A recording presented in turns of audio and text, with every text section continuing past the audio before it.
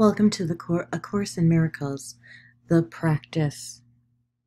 Understanding is not necessary to apply these daily practices.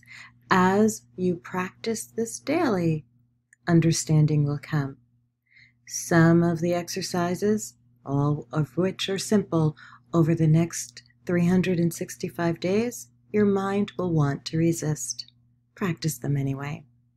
And welcome to A Course in Miracles, the practice. Welcome to A Course in Miracles, the practice. Today we are on practice prompt 291. And prior to reading today's prompt, I'm going to read section 8. What is the real world? The real world is a symbol like the rest of what perception offers, yet it stands for what is opposite to what you made. Your world is seen through the eyes of fear and brings the witnesses of terror to your mind. The real world cannot be perceived except through eyes forgiveness blesses, so they see a world where terror is impossible and witnesses to fear cannot be found. The real world holds a counterpart for each unhappy thought reflected in your world, a sure correction for the sights of fear and sounds of battle which your world contains. The real world shows a world seen completely differently through quiet eyes and with a mind at peace. Nothing but rest is there. There are no cries of pain and sorrow heard, for nothing there remains outside forgiveness, and the sights are gentle. Only happy sights and sounds can reach the mind that has forgiven itself. What need has such a mind for thoughts of death, attack, and murder? What can it perceive surrounding it but safety, love, and joy? What is there it would choose to be condemned, and what is there that it would judge against? The world it sees arises from a mind at peace within itself.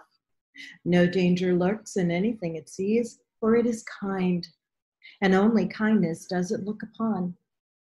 The real world is a symbol that the dream of sin and guilt is gone, and God's Son no longer sleeps. His waking eyes perceive the sure reflection of his Father's love, the certain promise that he is redeemed. The real world signifies the end of time, for its perception makes time purposeless. The Holy Spirit has no need of time when it has served his purpose. Now he waits but that one instant more for God to take his final step, and time has disappeared, taking perception with it as it goes, and leaving but the truth to be itself. That instant is our goal, for it contains the memory of God. And as we look upon a world forgiven, it is he who calls to us and comes to us to take us home, reminding us of our identity, which our forgiveness has restored to us. Practice prompt 291. This is a day of stillness and of peace. Christ's vision looks through me today.